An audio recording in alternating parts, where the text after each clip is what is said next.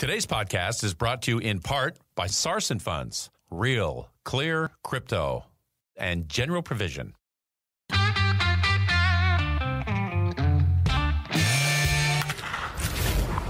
Your daily game plan for success. It's Sachs in the Morning. Steve Sachs.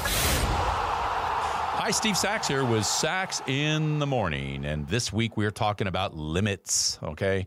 Oh, I hate that word. There should be no limits. And sometimes when it comes to achievements, our biggest enemy is naturally ourselves. Now, I saw this article in Fast Company, and it really kind of brought about some things I was thinking about. I wanted to share it with you today. This is from Jennifer Lee, who is the Director of Client Relations at Johnson & Johnson's Human Performance Institute. And she says that there are differences between the skills that we just haven't developed yet and the self-imposed limitations we place on ourselves through uncertainty and fear. Those are the two biggest reasons. But how do you know the difference between a genuine limitation and a bogus story you're telling yourself? So you're actually fooling yourself. How do you get rid of the self-imposed boundaries and break through to a greater achievement? Well, here's a couple examples. When your beliefs refer to an ambiguous they, there's a good sign that they're manufactured and not real. Statements like, they'll never give me a shot, or they're going to know that I'm too young or too old or too inexperienced. Those are pretty good examples.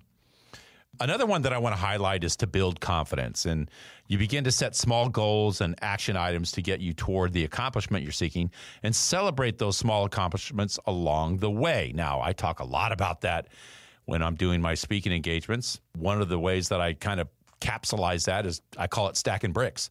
You stack bricks in a positive manner, and if you stack them the right way for long enough, you can build yourself a fortress. And I think that's a good way to build confidence, because if you do this over a period of time, you can change the human dynamic. You know, your confidence becomes more effervescent, your demeanor becomes stronger, and you create that inertia of positivity. And I think that's a great way to build up that confidence.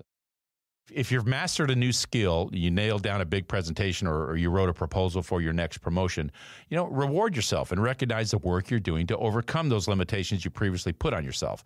Celebrating the small wins is critical. Wholeheartedly, I believe this, because even when you get to the finish line, you're going to have a new goal and new aspirations. So it may never feel like enough. And lastly, another example is to be able to learn from your losses. When you're making a move to overcome those limitations, you will likely experience a failure or two along the way. In my estimation, this is absolutely critical to be able to experience the loss, to be able to bounce against the fence and know where the guidelines are. Failure, not only is it critical in the sequence to becoming successful, it's one of the fastest ways of learning. Seriously, I mean, ask a toddler. When have you heard a toddler come up to his parents and say, hey, mom and dad, I can't wait someday to work my way up to middle management? No, they want to be lion tamers and ballerinas and astronauts.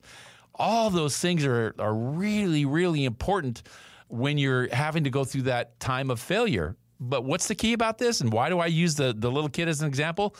Because they don't lose their enthusiasm. The enthusiasm's there. It's always there. And that's when you've got that enthusiastic energy, soon enough, you're going to just wear something out and beat it. And that's the great thing that you see in little children. They're learning to walk and they don't care. You know, they fall down all the time, but they get up, got a lot of enthusiasm still, right? So that's kind of the thing, is if you can learn from your losses, that's a great thing. So don't be afraid to go out there and, you know, have a misstep once in a while. And that's my short for today. If you like what you heard, give us a positive review, subscribe, and share. Also, don't forget to go to our website at sachsinthemorning.com if you want to get into the swag store. Hit the shop button, and believe me, it's all there for you. Hats, mugs, tumblers, V-necks, visors, you name it. Go take advantage of the swag store at sachsinthemorning.com. Today's podcast was brought to you by General Provision and Sarson Funds. Sarson Funds, real, clear, crypto. One of the more popular financial investments in the market today is cryptocurrency and blockchain. You've heard a lot about it. Bitcoin and others make the news on a regular basis. But it's a new currency and a new process that many of us don't really know or understand, and that's where Sarson Funds come in. They build your confidence with knowledge of the investment. They're a leading educator for financial advisors and consumers. I know. I personally have investments with Sarson. They have a passion for cryptocurrency with a team that boasts a wealth of knowledge in the industry.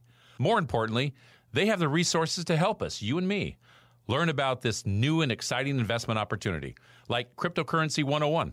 It's yours by simply visiting the website and clicking on Education and Marketing. If you want to learn more, if you're looking to get a high-level Wall Street grade understanding of cryptocurrency and blockchain, visit sarsonfunds.com. They've helped me understand why this is a great investment tool and to better understand what it's all about. Sarson Funds. Real, clear, crypto.